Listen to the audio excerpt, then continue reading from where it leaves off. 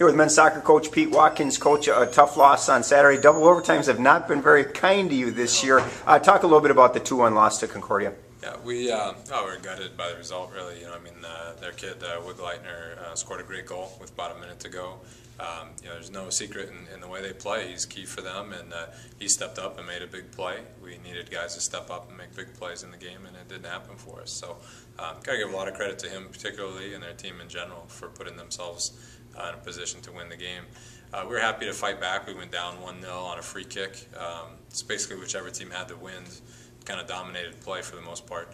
And so our guys battled back and found a way to score, which is great. But at the end of the day, we weren't good enough in the parts of the field that you need to be good at. Talk a little bit about the play of Joey Petrich. He had a great game. He equaled his career high in saves with 14. Obviously kept you in the game as much as he could. Talk a little bit about his play, not only Saturday but all season.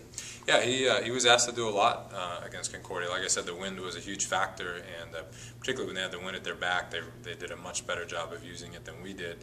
So he went through the whole range of saves. He had to play a lot of balls over the crossbar for corners. Distribution was a challenge because of the conditions, etc. And he's done everything that you can be expected of a goalkeeper. He's really stood up to some tough games, and certainly not going to get any easier going down the rest of our schedule. And let's talk about Wednesday. As you said, nothing gets any easier for you. You've got probably one of the best teams in the country coming here on Wednesday in Loras. Talk a little bit about Wednesday's game against the Dewhawks. Yeah, obviously a great program, and a little different this year with Coach Rizzo on our staff, being a Loras alum. I think we're going to make him honorary head coach for the day and give him a shot at him. But yeah, fantastic team, lots of talent. They've got guys on their JV team that would start at probably most MIAC schools and most other schools in their league. And so they'll be a big challenge for us. Frankly, we need some young guys to step up. We've given some older players a lot of opportunities, and they haven't produced.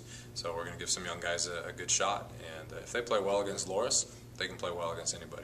You kind of step out of conference here for the last time this season with Loras on Wednesday, and then you go to Edgewood on Sunday. Is it a good time in the schedule to have a little bit of break from conference play? I think so, yeah. We've got, again, some guys that because of the league and trying to get points and all that haven't been able to play as much as they want or we want them to.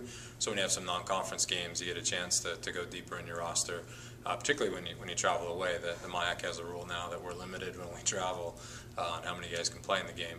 And so when we play non-league schools, we can go deeper in our bench, and that should be a benefit. And that starts on Wednesday. You've got Loras here at 5 o'clock at Okemowicz Field. Good luck, Coach. Great, thank you.